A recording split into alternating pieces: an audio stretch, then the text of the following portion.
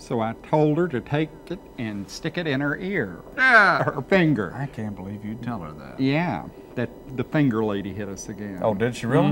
Where'd you see her? In the store. You gotta change stores. I know, it's terrible. I love the store, well, but... I saw that Prudhomme guy. What's that, the guy, that chef down in Nolan's, does all that fine stuff down there. What's the name of that restaurant he has? Down in New Orleans. I don't know. I don't know either. But anyway, Prudhomme, you know, he's that right big one, hefty one that does all Louisiana Kitchen. Yeah, Louisiana Kitchen. But anyway, he does all that fine cuisine down there. Cajun stuff. And I saw him on Larry King's show the other night, and he prepared some stuff, and he stuck his whole hand down in it and licked it. Good. Just kept on doing it. Nobody said a word about it. People retching all over the country. Of course, when you're making that kind of money, I guess you can do anything you want to, you know. And it hadn't really stopped us too much. A little operation like ours, I guess, you know, what can you do? I mean, we don't even wear a hairnet. Oh, yeah, that's right. Strictly against Virginia law. But anyway. I never understood that. Some you people remember do, Miss Virginia Law? Virginia Law, good one. Lovely. Well, what is your tip for the day? Well, we're sitting in the old kitchen. The tip for the day is concerned with the cuisine of Hungary that we're working on today. Oh. You know, there's more to Hungarian cooking than goulash, and there are more paprikas than you can shake a stick at. But a lot of people don't realize that. They just go to the store, give me some paprika. I never realized. Yeah, there's all kinds of paprikas. There's sweet, hot paprika. There is mild paprika. There's the grocery store kind. There's all sorts of different kinds. Is there generic paprika? Oh, sure. That's what we buy. Most people buy in the grocery stores, if you don't know. So you have to read the labels and see what you're getting. Well, I thought paprika was paprika. No. What's the difference? The peppers that go into it, because the Hungarians love the capsicum peppers. Capsicum peppers. Those are the hot peppers, as opposed to the bell peppers. Oh, you know, yeah. You remember Bell Pepper? Yeah. She was a good friend of Virginia Law. But that's one of the that's one of the foods that the New World has contributed to the Old World. Peppers along with potatoes. And the pepper is spread all over the world as a major ingredient of everything from Indian food to Chinese food and Spain, but it's very, very popular in Hungary and especially in Hungarian paprika. I'm disappointed I didn't bring my ink pen with me today. I could have been writing all this down. Do you have paprika in your dish? I don't think so. Oh, I don't have any in mine. No, I don't have any at all Well, I guess today. that's why we told everybody that, so they wouldn't feel bad about having Hungarian food without paprika. Maybe I did, but I don't think so. I don't know. I'll check it. Well, let's go over here and see what's going on. Let's go check it right now. I don't want to tell you. We're going to go to the kitchen. So here we go. Paprika.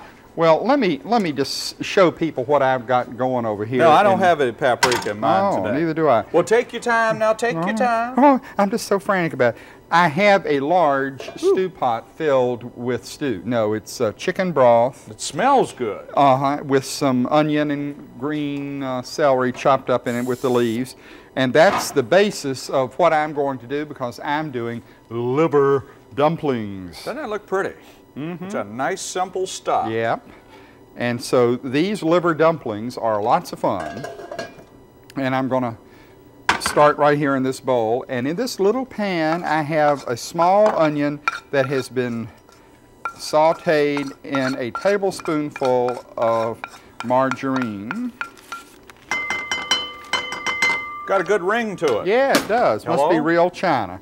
And in this fine plastic bowl, I have a hard roll that has been soaking in milk. Now I'm going to squeeze the milk out of this roll.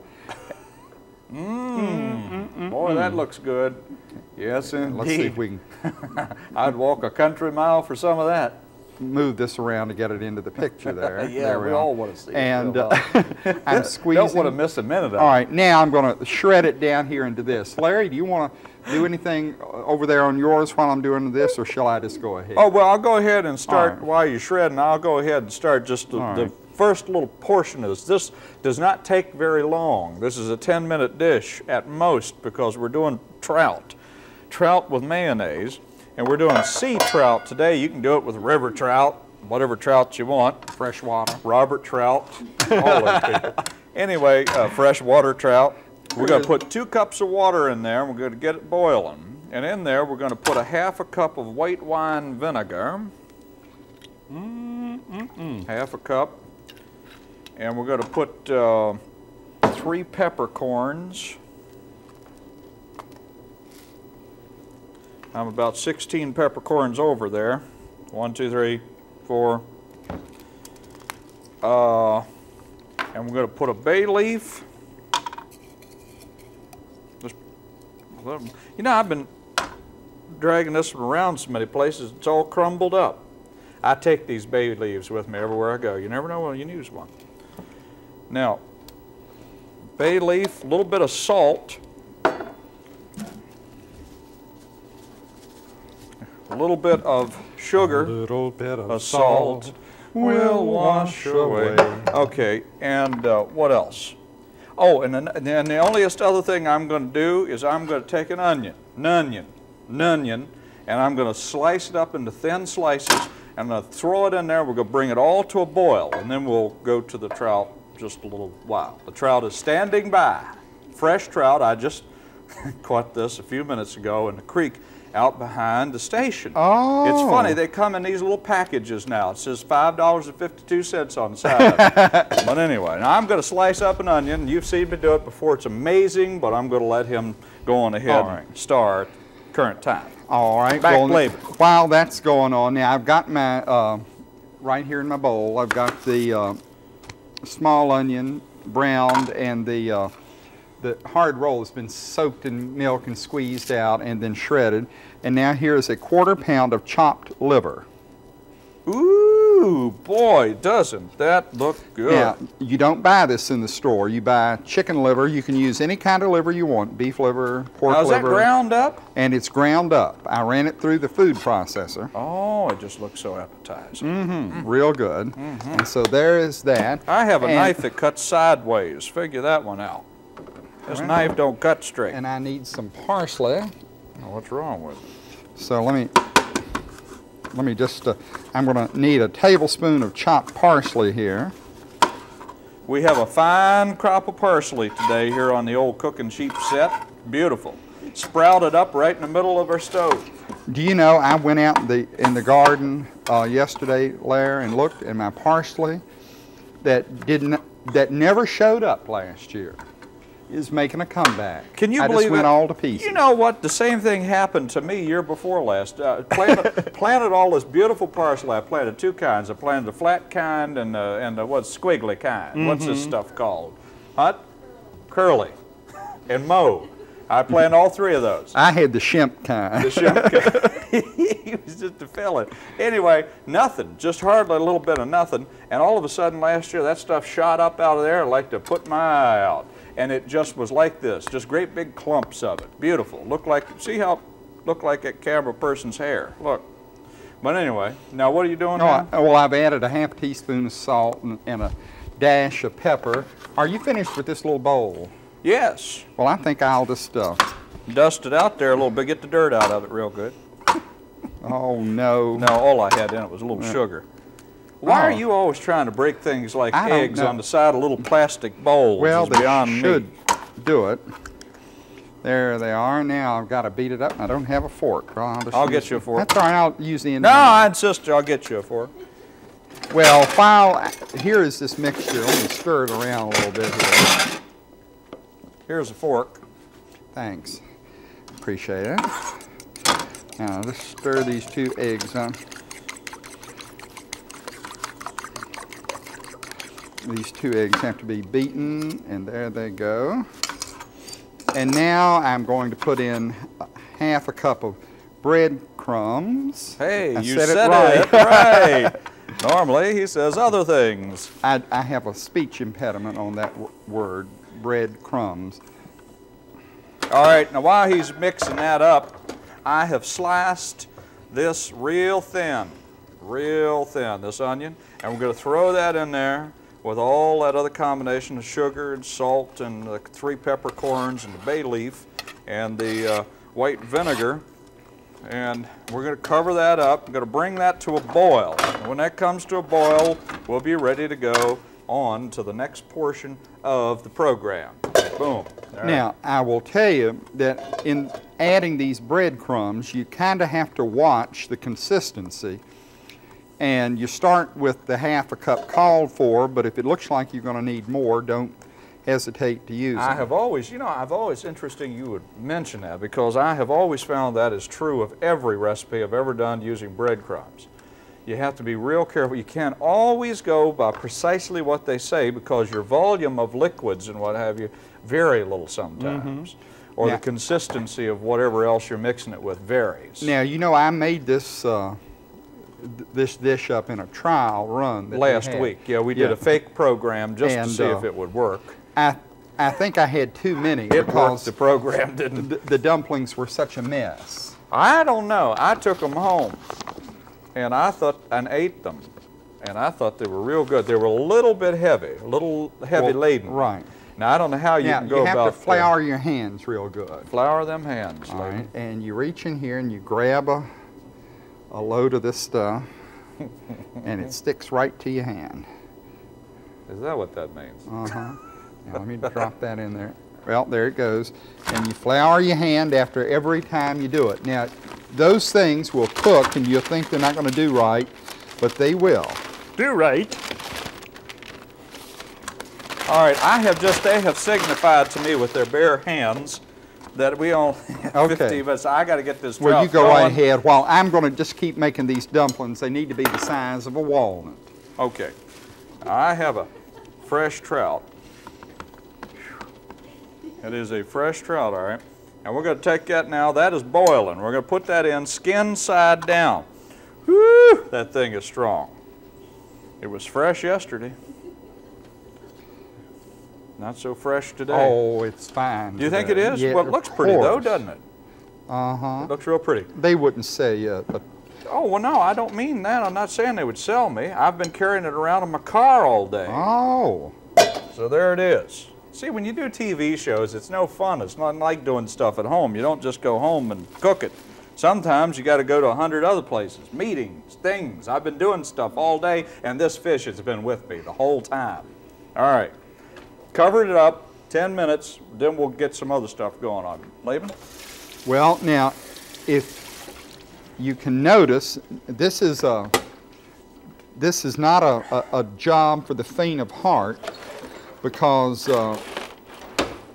you drop them in, you think you're never going to see them again. But if you notice in the pan, they are now beginning to come to the top. And Larry, I really think that these might be a little lighter than the ones that I recently tried out. Well, they look a tad bit fluffier than the others did. Oh, look, and they're rising much faster. I think they're rising faster. Those others were thrown in there and they didn't come up for an hour. We thought they was goners. But these popping right back up. And when they pop up, are they ready? They're just about ready. They'll need to go a little longer to make sure that they're cooked all the way through. Now, it's important to remember when you're preparing this, Laban has never mentioned this, when you try and get these out, you don't reach in there with your fingers. All right? Now, don't do that. All right. Now, be careful, Laban. Don't stick your fingers down in there. And you just have to keep what am I supposed to be doing? Flouring your hands. I don't know. You're going to act like a silly idiot, and I forget what I'm supposed to be. Oh, I know what I'm supposed to be doing. Let me know when you're ready for me. Trim your radishes. Well, just go right on and do it. Yeah, I want them to see this. I think they're real pretty for this time of the year. Isn't that lovely? Startling overhead shot of my radishes. They're just beautiful. Aren't they gorgeous? It looks like a little, look, as a matter of fact, if I could put them, what do you think, huh, Laban? Oh, you could wear that to church. I'm going to give this as a corsage to one of the ladies that work on the set here, and they could wear them to their next affair. Anyway, of course, none of them here have an affair. But anyway. Oh, they wouldn't think of it. Wouldn't. No one that they'd like to admit to, anyway, in public. There's none of that stuff going on around not at this place. station. No, indeed. Not at Peyton Place West. All right. What we got to do now, what I'm going to do is I'm going to make a little, Laban taught me to do this last week. He is so talented, I wish I had the man's talent. And what I'm going to do is make a little flour type of thing. I think I've had it. What? Now you see what you do is you just take those and what? I feel like Ben Vereen. And we're spreading these out, we're making little little flowers. They're not even looking at you, Laban. You may as well knock it off. And you see, a little flower. Isn't that pretty? There he is. Good heavens, he's all dressed up in white hand. That's a cute little flower we just made. Isn't that pretty? No, it isn't. It's real ugly, but I don't care. That's what Laban taught me to do with them, and that's what I'm going to do. So you just take them, and you see, make a little indentation on it, about 3 of them. And then you just spring them open. They work real well. And that's your little decoration, your little flower decoration. Lovely. It's real pretty. All right, that's enough of that. We've wasted enough time on that. Let's show them this recipes. These recipes. Let's show them. One time, over the fence, throw the ball, baby. They're going to be showing recipes soon. Oh, yeah, anyway, you know they will. My trout is just boiling away in there. It's just boiling like crazy, feverishly. It's boiling in there with the peppercorns and all that sort of thing. Look at those onions in there. That's pretty. There we go, trout with mayonnaise. 2 cups of water, which will bring to a boil with half a cup of white wine vinegar, 1 onion sliced real thin, 3 peppercorns, just throw them in whole. 1 bay leaf, half a teaspoon of salt, half a teaspoon of shug. 2 medium trout. I have 1 cut in half for brevity's sake. Radishes, parsley, mayonnaise. And that's our thing. Good. Now the liver dumplings has a small onion chopped, tablespoon of margarine, a hard roll soaked in milk, 1/4 pound of chopped liver, a tablespoon of chopped parsley, half tablespoon of salt, a dash of ground pepper, 2 eggs, a half cup of breadcrumbs, and some stock. And that's all you have to have.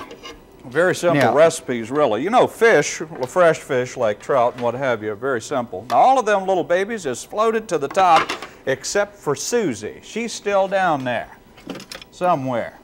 I don't know where she is. Looks good, though. No, it does. Really, you know what? I believe these are much fluffier than last week's efforts, which, by the way, even after a week, are still with me.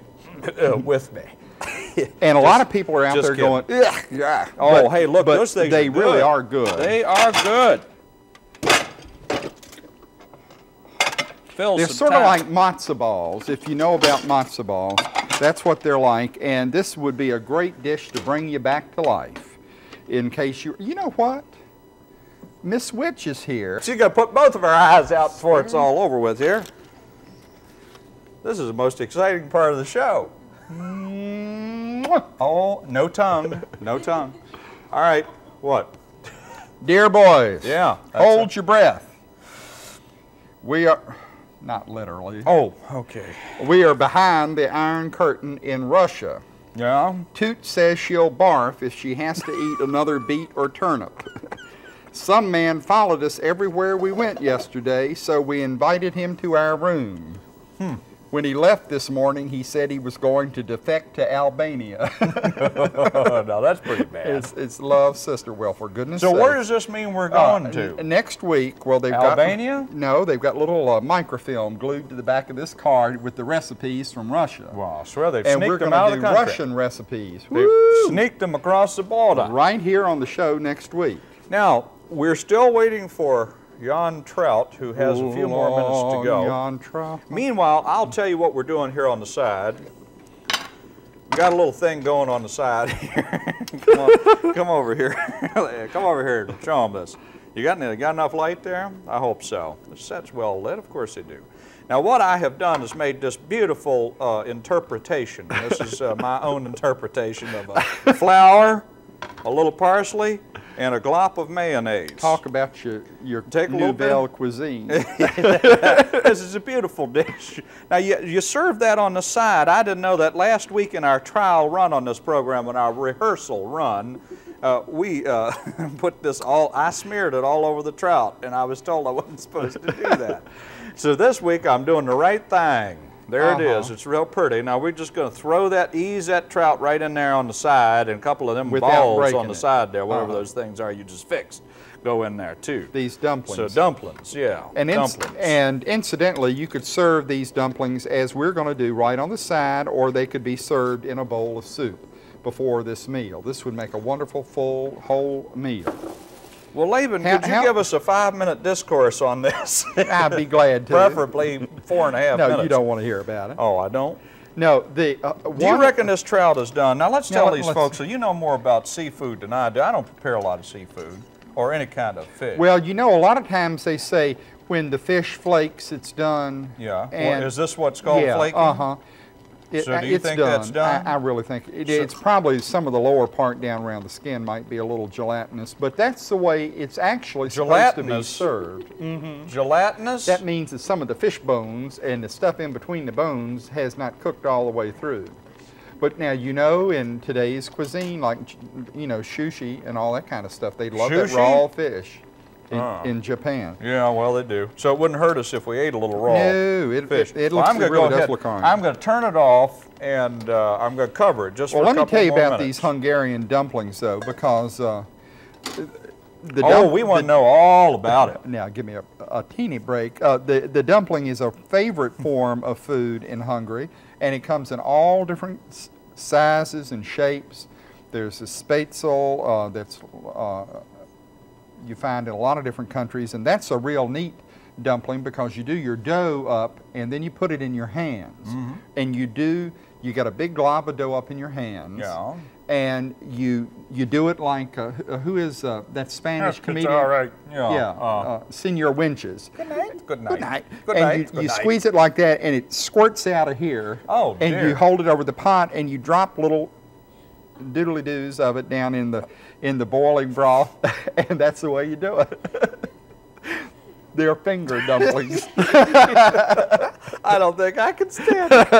Oh, I bet you could. Now, is it the same basic? Is it the same basic recipe? No, it's a whole different dough. It's more like an egg pasta dough. Well, now these definitely are done. There's no doubt. Yeah. Now, what could you do with all this wonderful broth? You know what? I have to tell you something. Last week, when I took the whole mess home, right when it was all over with.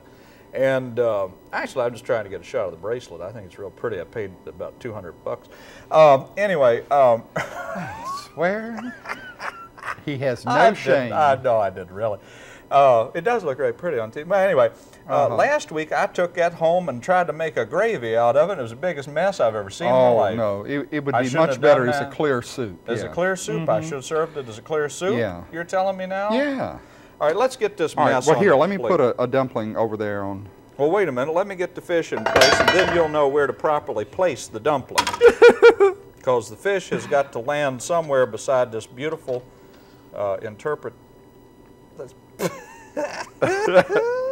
this beautiful rendition. Oh, that's fine. That's the greatest of plenty. I knew you were going to say that. All right, there you go. We'll pass that on, and then we'll take another big old piece of fish. Well, I don't think you need all those onions, but if you want to leave them on there, darlings, that's fine with me. I don't care.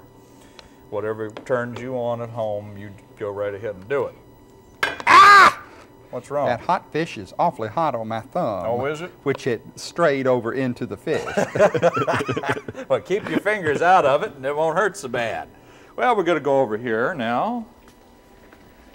Oh, darn, they have, you almost killed yourself. I don't know why he has this cord. It's just awful. Well, I'm going to have it surgically removed. We've taken him to the hospital. That's my famous imitation of Mickey Mouse. Well, I'm going to try one of these dumplings. Well, I'm going to try this. Oh, you know what? Now, just to the fork, you can tell it's a lot lighter than it was. Oh, really? Good. I'm thinking last week we had to take we had a little saw on the set, but this. The fish is delicious. And this is really good. I'm not kidding you. You've got this now. 2 times, they only tried it twice, and it was fabulous. What's the fish like? Is the fish really good, or is it too fishy? No, the fish is wonderful. I would like to try this with a fine brook trout. You know what I believe? Well, you know, I tried to get that yesterday, and they didn't have any. I was a little disappointed, but they really didn't. They didn't have any. You got to catch that on certain days when they got a special at your local Kroger store. They're very good about getting fresh trout and stuff in. Wow, that's wonderful. Or telling you when they're going to have it in. And that's what you have to wait for. Wait for a special on it, save a lot of money. It'll be perfectly fresh, and it'll be wonderful when you fix it. This is very good, despite the fact it followed me around all day long from meeting me. People will go, what is that? Anyway, we've done well. I'm extraordinarily proud of us. I'm going to talk about it for 30 seconds more. No, this is how wonderful. good it is. I've had a real good time today. I have It's sort of deja vu. And where is she when we need her to sing? Who, Deja? No. Vu? What's her name? Dionne Warwick? Dionne Warwick. Dionne Warwick. Deja vu by you.